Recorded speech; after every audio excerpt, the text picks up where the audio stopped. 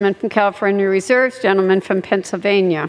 Madam Speaker, I still find it somewhat amusing that my friends across the aisle continue to blame foreign nations and their actions on all this.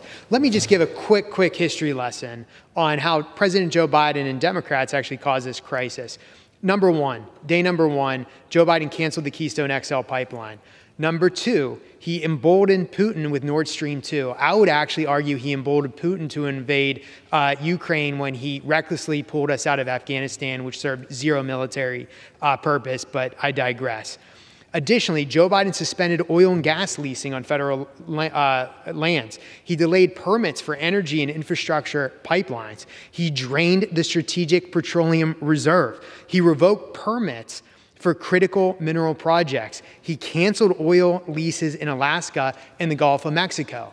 And what has this done to gas prices? Well, in California, gas prices are now $9 a gallon. Here to talk about this is my good friend from California, Mr. Doug LaMalfa, and I yield him 2 minutes. Gentleman's recognized for 2 minutes. I appreciate my neighbor from Pennsylvania for the time here today and for this effort.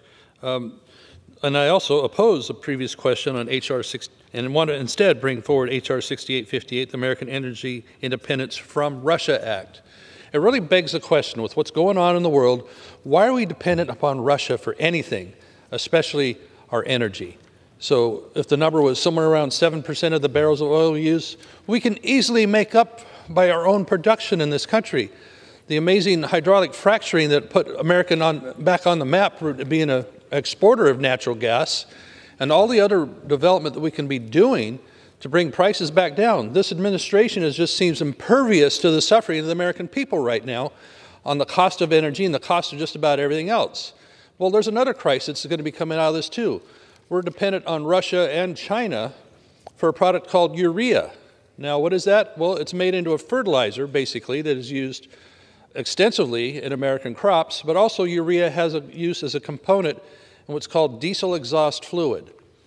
That is a part of making our diesel engines run cleaner on our trucks and tractors and whatever else uses a diesel engine with DEF in it. We're going to run out of DEF pretty soon. The railroads are having a hard time delivering it. And when that happens, that means our trucks don't run anymore because they will not run without this fluid. And so we're dependent on Russia for urea, dependent on Russia for energy. We want to blame Russia for everything? No, we blame this administration because we're not doing the steps it takes to make ourselves independent that we easily have within our grasp to do in order to go for, what is this, great reset or the incredible transition the president talks about. We're being transitioned by this administration, and it's very dangerous. It's harmful to families, harmful to people's bottom line on running their households, going to work, getting their kids to school, all because we don't have an energy policy that works. So whether the trucks don't have DEF, be able to deliver the goods to the store or get it out of the field, whatever it is, because we're dependent on Russia for energy and all these things, Gentleman's time we're putting has ourselves in